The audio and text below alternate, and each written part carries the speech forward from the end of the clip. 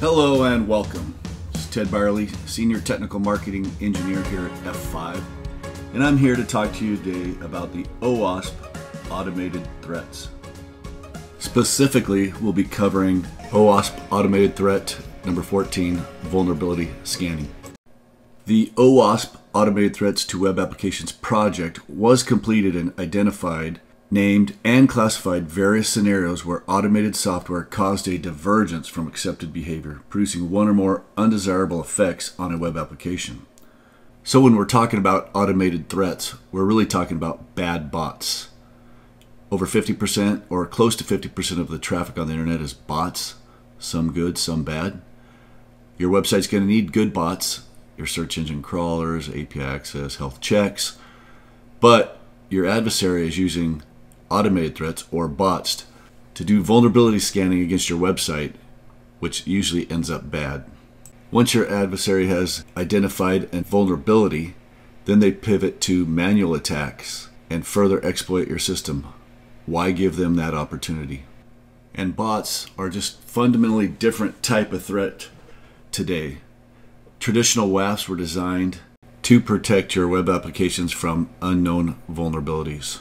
But bots usually abuse functionality that are built into the application. The OWASP Automated Threats Handbook lists 21 categories that exist today and are listed here for reference. Today, I'm going to show you how to quickly protect yourself from vulnerability scanning, the topic of this video, sometimes referred to as crawling or fuzzing applications. So how are you going to stop these automated threats? Simple. With F5's Distributed Cloud Bot Defense. As the picture shows, we have many solutions. Today we're going to look at the WAP solution, although other videos have covered our F5 bot connector strategy. The first step on this journey is to recognize you have a bot problem. Don't worry, F5 has an easy solution to quickly implement bot defense in our WAP product. And now I'm going to transition to showing you the Distributed Cloud Bot Defense on WAP. First step will be to log into F5's Distributed Cloud Console, where it takes you to our standard landing page. You're going to select Load Balancers, and in this example, I'm going to verify the correct namespace. Once you're in the correct namespace, you can already see there's 2 load balancers already configured. We're going to take a look at one of the load balancers. You're going to click the ellipses to the right. Next, select Manage Configuration. And at the top of the page, we're going to pick Edit Configuration. Over in the menu, Bot Protection. And as you'll see, it's already enabled. We selected the region, and we'll look at the configuration. The endpoints configured from posts with both protocols, any domain, the path, and the action.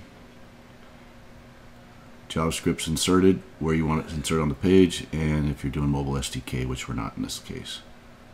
So that load balancer is configured for bot protection. Now I'm going to show you one that's not configured for bot protection. Same way, ellipses, edit configuration, bot protection is not enabled. You can go ahead and enable the bot protection. Once enabled, you can select a region. We're going to select US. Then we're going to configure our policy.